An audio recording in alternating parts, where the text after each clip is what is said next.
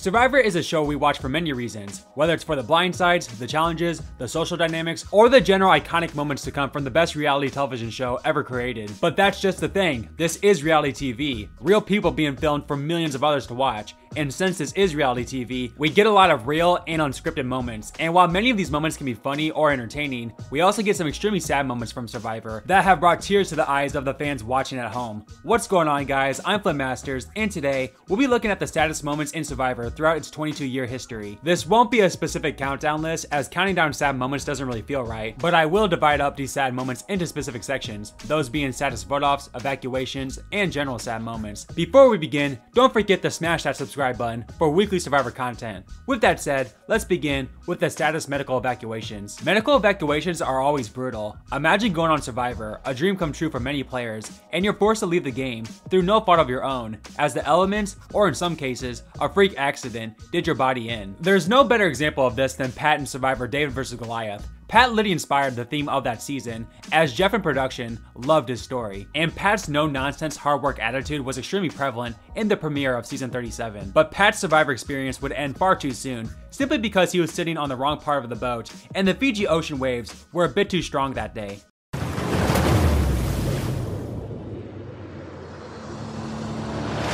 You can't see. It's okay. It's okay. Nice, slow, deep breath. Don't worry, okay. We got you. Bit of squeeze, mate. We got a flat surface. Put down here. Yeah, ready? Put down one. No, not yet. Ready. Might feel a little bit of a cold sensation going up your arm, okay, buddy? I'm scared. Don't worry, you just focus on me. Just take nice deep breaths. You're doing fine. We're going to have to get him to the hospital to get the right scans to make sure there's no serious damage. Not this way. It just can't be the way it goes. Brother, I'm afraid there is no other choice. We have to look out for you, Pat. That's the #1 job of our medical team, is to take care of you. Be strong. 1, 2, 3. Lift. Not lazy. I hope he knows how much we love him, and I hope that he still is grateful for this experience, because we're grateful for him. Okay, we need to go up, further up. We love you, Pat! We love you, Pat! Stay strong! Just absolutely brutal to see a man who's battled through so much in life finally have all that hard work pay off, only for it to end in the most heartbreaking of ways. We've had some other pretty sad evacuations throughout the years as well, but in my opinion, the saddest one ever is Jonathan's in Survivor Micronesia. Jonathan had appeared to learn from his mistakes socially wise from the Cook Islands, and was ready to make a deep run in his second outing. But his second chance ended due to a freaking random knee scrape, and the realization begins to set in that this might be it for him in Survivor. An infection that goes into your bloodstream is potentially fatal. God.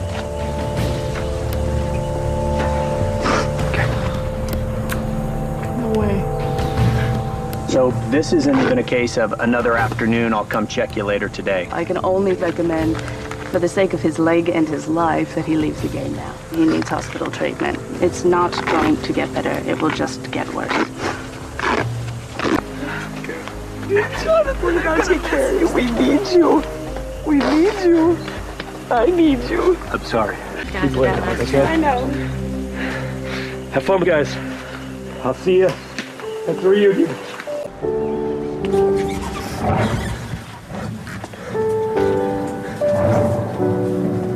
I was kicking ass in this game. I swear to God. Couldn't have tried any better.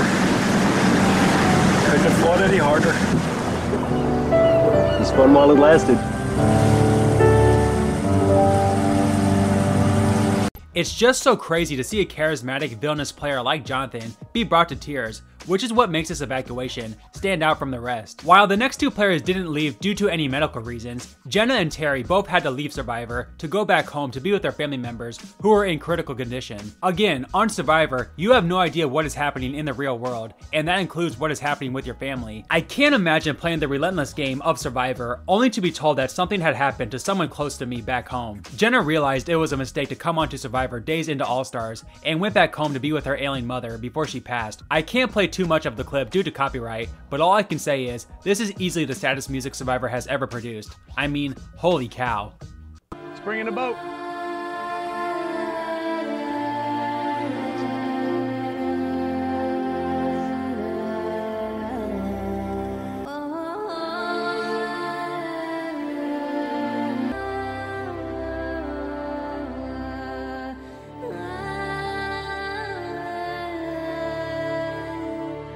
While Jenna knew of the risk, Terry was completely blindsided to hear about his son's heart condition that put him in the hospital. I just got a phone call from your wife.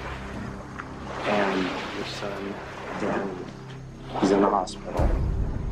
Both your wife and the doctor think that it's serious enough that you should go home to be involved. My boy Danny, Yeah. he ended up being hospitalized. Yeah. And my wife and the doctor think that it's best that I go home. Oh my And God. for me, there was no choice. But, I think you have to be a parent to understand how devastating it would be to be out here and get a call that your child is sick and you need to get home.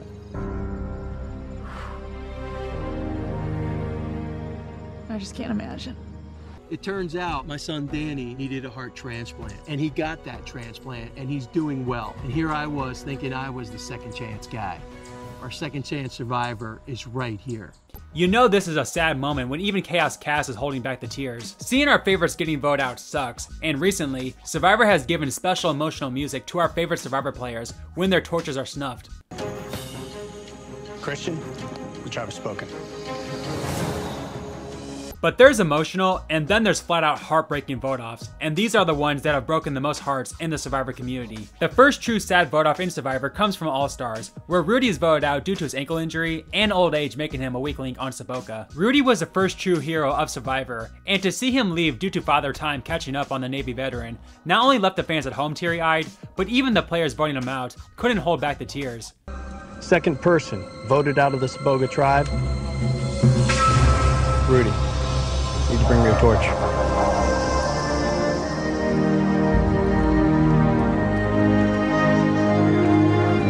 Rudy, the tribe has spoken.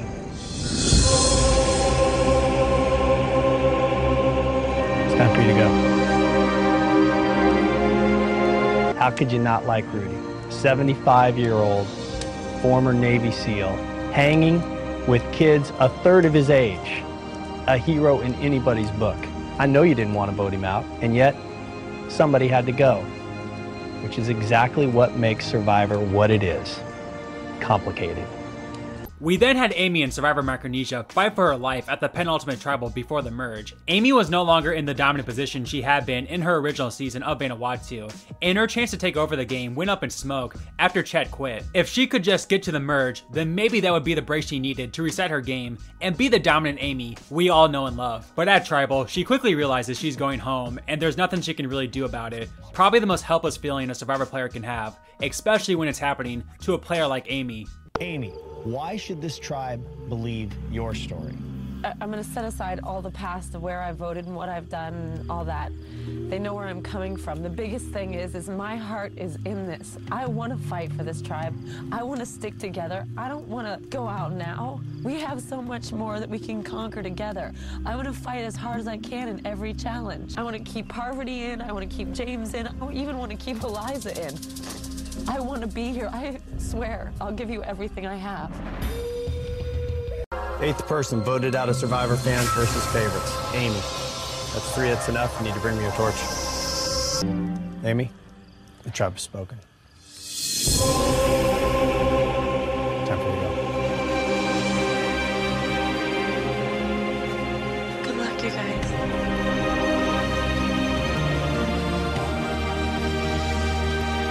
In Survivor Panama, we got the heartbreaking vote-off of Tina. Now, to be fair, I think we can all agree that Tina going home here over Suri was the best thing that happened to Survivor in the long run. But still, that doesn't make this vote-off any less heartbreaking. Tina's son passed away just before Panama, and she played this game to honor him. So, it must have been that much more deflating to be the first boot, which is already a tough enough pill to swallow. I wrote this in the sand for my son, Charlie, who was killed in a car accident just 4.5 months ago. And he was just 16 years old. And he was my only child. So, I will come and talk to him once in a while. Alone. First person voted out of Survivor, Exile Island. Tina, need to bring me your torch. Tina, the tribe has spoken. Time to go. Have fun.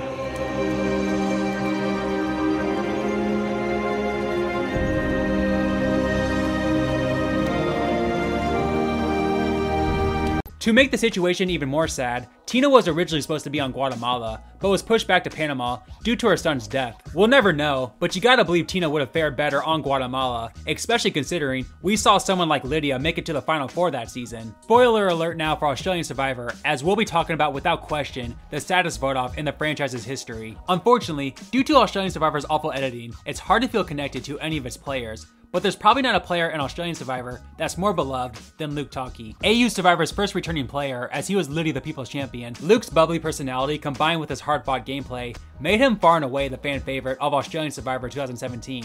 And when he came back a second time for Champions vs. Contenders 2, he played even better, making it all the way to the Final Four. Unfortunately, after losing the Final Four immunity challenge and being told by Baden and Harry that they were voting for him, his last hope was Pia. Again, I can't play too much of this clip due to copyright, but all I can say is, this episode and vote off as a whole was literally like watching your dog being put to sleep.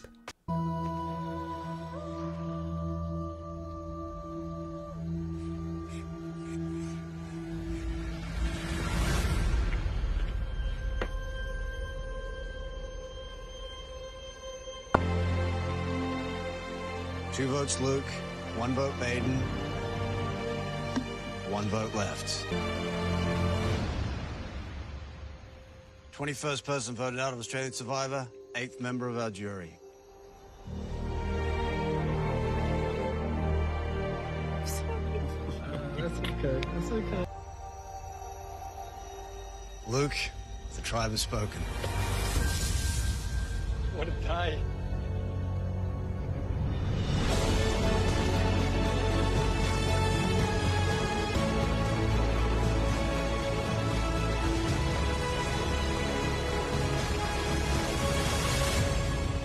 Seriously, I can't express this enough. You simply have to watch Luke's 2 seasons to truly feel the emotions of this moment. The fact that a GoFundMe page raised more money for him than the actual prize money for AU Survivor should tell you all you need to know about how Survivor fans down under view Luke Talkie. But in my opinion, the saddest vote-off in Survivor history comes from Micronesia, this time involving the one and only Cirie Fields. Man, I didn't realize how much of a tearjerker Micronesia was. My god. Cirie is truly the epitome of a beloved Survivor player, as both the casual and hardcore fans loved her in Panama. And seeing her come back to play an even more ruthless game in Fans vs. Favorites was even better. As a late 30s couch potato, blindsiding a bunch of strong guys is exactly what makes Survivor such compelling TV. And after the iconic blindside of Eric, Cirie was all but guaranteed the win, as she wins any Final 3 scenario against the Black Widow Brigade. But due to Kathy quitting and James and Jonathan's evacuations, this forced Survivor to expand the schedule and make the season a Final 2 instead of a Final 3 like it was originally supposed to be. But that's okay, as if there was one challenge Cirie could win, it would be a challenge designed for a nurse.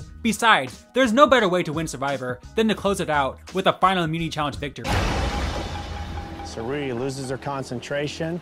Amanda wins final immunity and is guaranteed a spot at the final tribal council. Me too. Man, that still hurts to this day. And at a heartbreaking tribal council, Amanda writes down Cirie's name as she knew she had no choice but to vote out the amazing Cirie Fields. And if there was ever a time to shut off the video to avoid being depressed for the rest of the day, now would be the time to do so. 15th person voted out and the 8th and final member of our jury. Cirie, need to bring me your torch? It's okay. Cirie, the tribe has spoken. Time for you to go.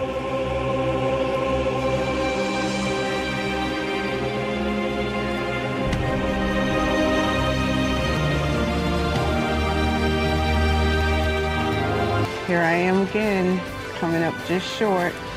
HB, John, Jamil, Jared, Mom, Dad, sorry. I tried my hardest. It just wasn't meant to be.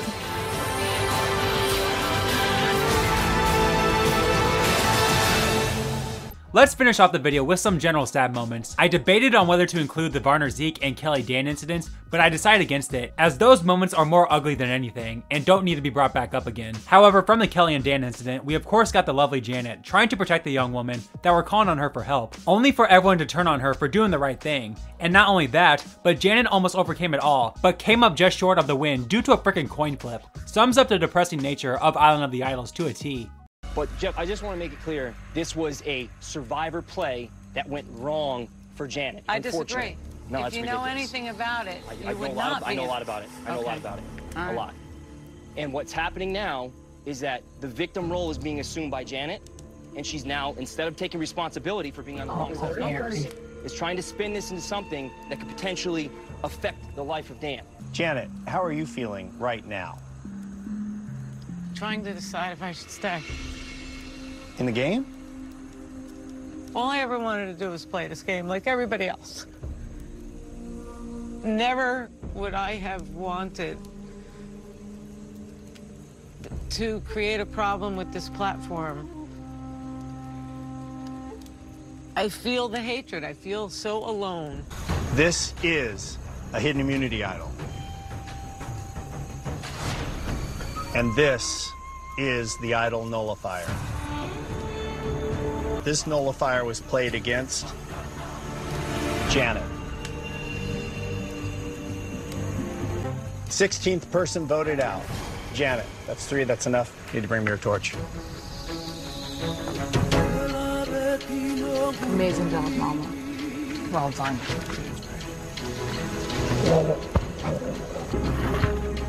Janet, the tribe has spoken. Bye, Jeff. Thank you. Thank you. Bye, Janet. Bye, Janet. Bye, guys. See you later.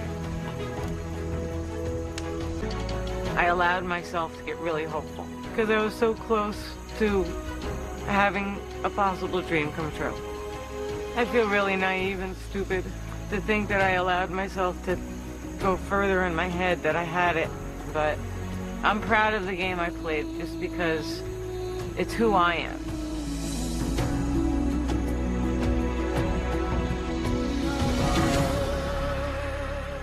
Say what you will about Survivor 41, as the first season of the new era definitely had the fanbase divided. One of the main things that was questioned was the all-black alliance formed in the post-merge. We saw the same thing happen in Big Brother with the cookout, and while some fans understand it given the year that was 2020 and the bad representation of blacks on reality TV throughout the years, other fans thought it was hypocritical to form an alliance solely based on race. In Big Brother, we saw players like Tiffany and Azza tank their own games in order to get the first black winner in BB history. At the final 8 of Survivor 41, Deshaun was in a similar spot to the players of the cookout. He could easily continue to side with the Black Alliance and all but guarantee a black winner at that point. However, he knew that Shan was his biggest competition, and she had Liana locked by her side. This left Deshaun in a tough spot, and frankly, a spot that he couldn't handle, as he could either play for the black community or turn on the community to have his own dream of winning Survivor come true. Last night when I spoke to Erica, the plan was we were gonna try to get Shan out of the game. But then I had some talks with her, and I really do feel like coming into this game, if there were gonna be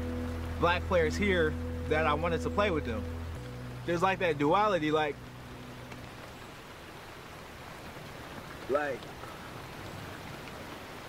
hold on for a second. The people before is just so much for us to be here, and the year that we just had, 2020, it was rough, bro. It was rough, and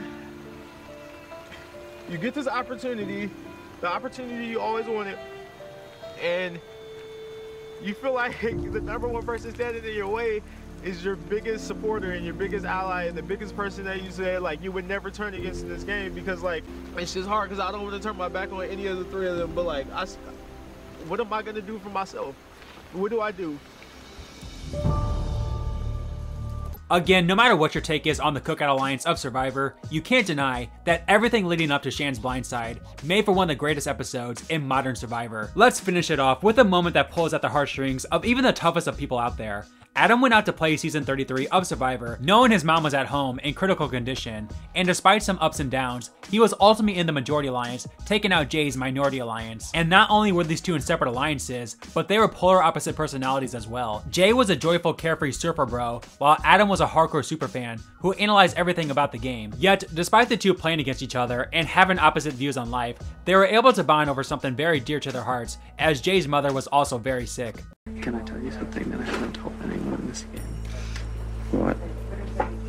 My mom has stage 4 lung cancer. And she's already been through 3 treatments.